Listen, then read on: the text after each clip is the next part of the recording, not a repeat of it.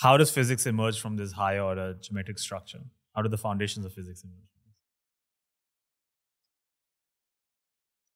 Okay, right. So let's see. So there's two questions here. There's how things emerge and how we describe them in the first place. So maybe let me just highlight, if I may, just the open problem that there actually is. Before we start talking about things emerging here, let's do something a little easier or a little more accessible or more believable.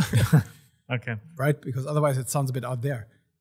Let's first highlight, which is underappreciated, highly underappreciated in the field of physics by experts, that there's a huge gap in theoretical fundamental physics when it comes to what I would like to call complete non-perturbative theory. So the big problem of our days in fundamental physics these days, it's in part it has actually been named the Millennium Problem by the Clay Math Institute, is to understand quantum field theory beyond what's called perturbation theory, to understand complete gauge field theory. So in order to know what this means, one has to know that, there's kind of a huge glory and misery about contemporary field theory. The glory is, and this is called perturbation theory, that when people do quantum field theory these days, when they do all these predictions for these accelerator experiments, they're using something that's called perturbation theory, which really means you approximate a very huge, complicated system, I mean, the dynamics of these fields that are spread out through space-time, by approximating stuff in infinitesimal neighborhoods. So you say, let's first take a classical field equation and let's just look at tiny field variations around this classical field conversion. And then furthermore, let's suppose that our coupling constant that describes the dynamics of this field is in a tiny neighborhood of 0. And then also let's suppose that Planck's constant, which describes the quantumness of all this, is actually an infinitesimal number. So in practice, what all this means is you have a vast space. So the space of fields, which is the configuration space of your system, of a field theory, is vast in the sense that it's not even, like if you're not on a compact space-time, which we're not, then it's not even an infinite dimensional manifold. So it's even beyond infinite dimensionality. It's a huge space. And it's an underappreciated, it's a public secret that for such mapping spaces, as it were, for configuration spaces or section spaces of field bundles over non-compact spaces, there is not in the literature any textbook you can find which tells you how to do differential geometry on these spaces. But that's exactly what standard physics asks you to do. You have to solve Euler-Lagrange equations on these spaces and form pre-quantum line bundles and do all kinds of stuff. And it just doesn't, just from the get-go, there's a showstopper. You don't even know what this math object is. Now, in the practice of physics, people go to this perturbation theory. Essentially what you do is you take a tiny, in a technical sense, infinitesimal little blob in this huge space and just do physics on there. You say, well, okay, let's look at this classical solution here at 0 coupling, at 0 quantumness, and just see if I now turn on coupling slightly, what happens. This leads to this Feynman perturbation theory. That's what these famous Feynman diagrams do. And the dark truth to this is, which is not widely appreciated, I think, is this perturbation theory. It works wonders in some aspects. So, there's this famous statement that quantum field theory gives us predictions up to the 20th digit after the comma. It's the most precise theory that mankind has ever devised. That's some of these statements. This always refers to computations and quantum electrodynamics, which happens to be weakly coupled, where even though there's no precise proof of why this actually works, but one has a reason to not be too surprised that these things come out, right? Because the big tragedy here is that the results that come out of perturbation theory, like the actual observable values, are non-converging, what's called formal power series. So they have convergence radius 0. So this is a dramatic failure, actually. It means you end up with a series of numbers that you can start summing up, but you're guaranteed, that as you keep summing up, the answer will always be infinity. And there's no actual rule. There's just some dark magic, some rules of thumb, where to stop summing. And you see, this is really bad. So this is the actual output of current perturbation, of the current state of the art of physics, is this series. And if you think about this, how troubling this actually is. Let me give you, maybe to make this vivid, let's say, I found a theory of everything. It's called the geometric series. I add up the numbers 1 over 2, 1 over 3, plus 1 over 4. Add these numbers up. This is a theory of everything. Give me any number you want to know. I can predict it, right? So you give me some number like And I just start adding these terms until I'm getting closer to a number. And in fact, the larger your number is, the more precise I can approximate. I can approximate to immense precision. Still, I just have to, stop summing at the right point. So it's a bit of a, I should want to say, it's almost an anti-scientific process, right? This is very unsatisfactory, and that is perturbation theory. In practice, this is exactly what they do. They have these non-converging power series. You just stop summing, and you start disagreeing with the experiment, essentially. Anyway, so the big open question of our days is to go beyond perturbation theory, to formulate a theory of complete physical theories that are renormalized, that are globally defined outside these infinitesimal realms. Maybe non-perturbative. No, that are non-perturbative, yeah. Right. So that means you have to, in particular, now deal with this full field space. You can't take these approximations and just act like that's enough. Yeah, exactly. You want to actually describe the full field theory. So for gauge field theory, you have to actually deal with this space, if you want to quantize, of all possible gauge fields on your space-time and the gauge transformation. And that is not a manifold, and it's not an infinite dimensional manifold, and it's not, there's this group-wide aspect to it. So technical, for those, if there's technical listeners out there, expert listeners, so one big technical question is here, what is the non-perturbative BV-BRC complex? It's always discussed infinitesimally. All right, so this is where theory building comes in now. As I just said a few times already, but it's important to know, these spaces that appear, and next there's fermions in it. These spaces, these field spaces, are then actually superspaces. So it gets far out of what is usually discussed. And so in order to even start discussing the next step of 21st century physics, one needs to know in which universe of spaces, like I'm talking about abstract notions of space, are we actually working here? And so that's a poster child example of where category theory is useful. You have a conceptual problem, a theory building problem, right? This is not yet about solving some particular theory. This is about setting up where do physical theories live. And so that's what we need to do. So we need a good category of generalized smooth spaces so that ordinary smooth manifolds like spacetimes aren't there. And then something like Frechet manifolds, which is a good notion of infinite dimensional manifolds, aren't there. So in case we happen to be able to at least model stuff as infinite dimensional manifolds, it should still be in there. But then it should have more, and everything should be compatible. And it turns out these toposes on probes of Cartesian spaces, they do exactly that. They are the answer to that question. So it's interesting how it goes, right? Because in some sense, we're taking a step back. We're saying, well, actually, let's be less sophisticated instead of adding all these semi-norms that you need to define a Frechet space. So there's lots of analysis technology that goes into them. Let's do something more naive, but maybe more clever. We say, no, wait a second. Let's just think about it. What does smoothness mean? Well, smoothness means of functions is defined by recourse to what's stuff that happens on Rn's. If you want to define what is a smooth function on manifolds, you unwind the definition and say, well, the manifold itself is covered by Cartesian spaces. Now let me restrict the function to each of these charts and then check there if it's smooth. So smoothness is something you know for maps from Rn's to Rn's. So let's take these Rn's, Cartesian spaces, with a smooth map as our probe spaces. And then let's just take the topos.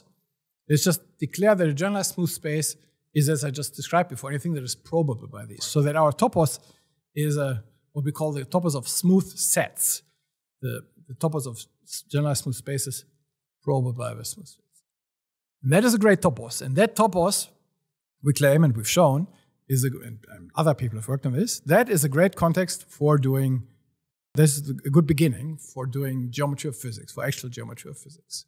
So my colleagues here, I talked a bit about this topos previously, like in my habilitation thesis, and then just recently, my colleagues here, Grigorios Giotopoulos and Hisham Satia, wrote this article about smooth sets of fields, part 1, where they lay out in great detail how classical field theory is done in this topos, where you do variational calculus, Euler-Lagrange equations, everything a physicist would ever want to see, now happens correctly globally on these field space. This gives you a context of differential geometry where the operations on huge infinite dimensional field spaces, or not even infinite dimensional field spaces, all exist. You can do them, so things are well defined. So this is a good platform for talking about actual non-perturbative global physics, because now you're in the right realm of spaces, first of all.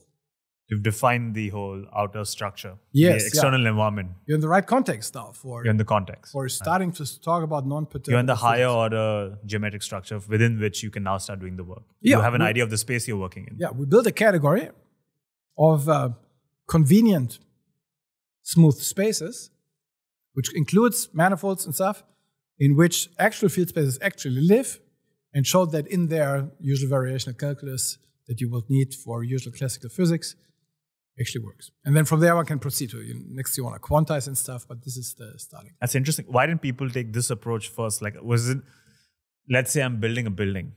I need to know what environment I'm going to be building it in first, right? Exactly. So why do you think when whoever was discovering physics, they decided to just work with these small local spaces without having any idea of the environment? You would assume that you would have to have an understanding of the environment you're working in before you start working on the small aspects. Yeah, well, that's a very good question. Of course, the answer is negligence in the end, right? If people didn't care, somebody needs to come. So at this point, I should maybe highlight that, this has, of course, what I just said, has precursors. There's people before us, of course, who did this thing. And the big name here is William Lawania, who we should mention. And who we mentioned before, he was the one who made this connection between Hegel and topos theory. So this is a very interesting story. I do want to mention this at this point, because this is not even known. So William Lawania these days, so he died a couple of years ago, he was, or is a towering name in topos theory. He is kind of the co-founder of modern abstract topos theory after Grothendieck, topos theoretic logic. But what few people know, even though he says it in various interviews, you can find it on his nLab page, all collected, is his original motivation was exactly this. It was a physics motivation. He has a crazy sounding history here. He started out as a student who was assigned the task to work on some problem in continuum mechanics, so fluid dynamics, something where vector fields are important. So just classical stuff. But so he was a foundational thinker of the kind you just asked for. Where are they really? He stepped back and said, well, wait a second, what is a vector field? Right? So this is the kind of question that people don't usually ask. They just take these concepts given to them from the ancients and they just work with them. So he stepped back, and of course then he quickly left the physics department and entered the math department, but that was his motivation and has been throughout his life from I'm just going by the accounts he wrote himself about or gave in interviews about his own life. So he was asking, what is this foundational context where this physics, even continuum physics, so we're not talking about very sophisticated physics here. This is like 19th century physics, right? And so, so on he goes and asks, so what is a vector field? And so then eventually he actually goes all the way down, to this rabbit hole down. He defines abstract topos theory to come back up and define what's now called synthetic differential geometry. So to define toposes, he calls them toposes of laws of notion, in which you have a notion of differential equations on such very generalized spaces, on elements of toposes, the way I just described. So he really was the one who explained first, even though this hasn't got much traction or not much attention, but he actually explained that in order to have a good geometry of physics, you want to be finding the correct topos first. He was focusing on this differential equation aspect, which is technically called synthetic differential geometry, because that was his original motivation. Fluid dynamics or continuum physics, that is essentially a theory of differential equations. And so that is the school in which we keep developing. So that is a first answer. And then you can keep going. As I just mentioned, another very underappreciated, very fundamental aspect of non-perturbative physics is that the moment that a fermion exists, as they do, like half of the world is made of fermion stuff, like electrons.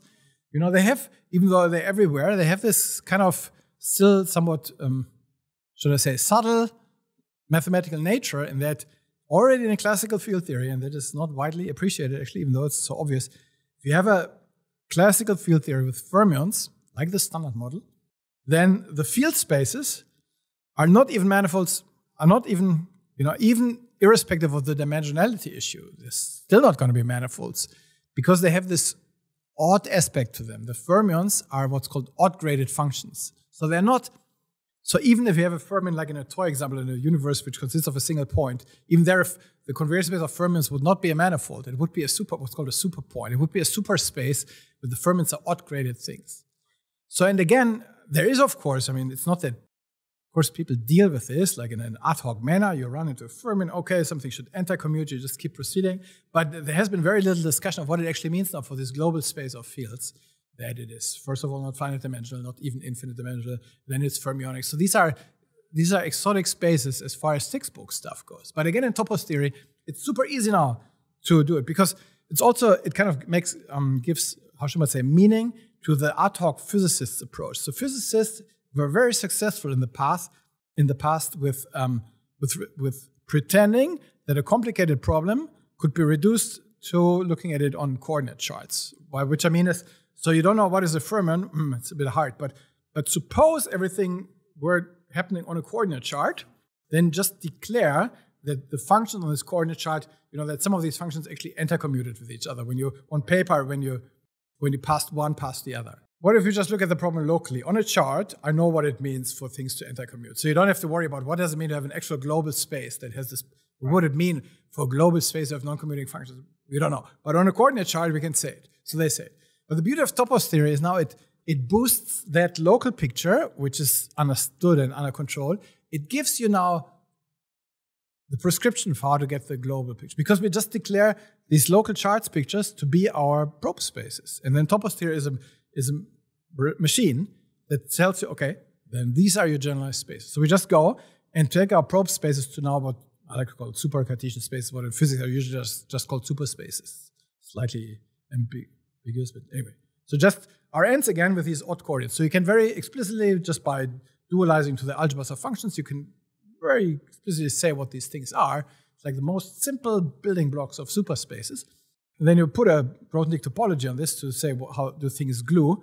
And then here, topos theory gives you now this topos of super spaces. Now you can use these to add back everything you had approximated earlier. Yeah, exactly. And now you know, at least you know what the scenery is. Now you know if you were to now go about a non-perturbative, globally defined IH theory with fermions, at least now you know in which category to search for its field spaces or to operate.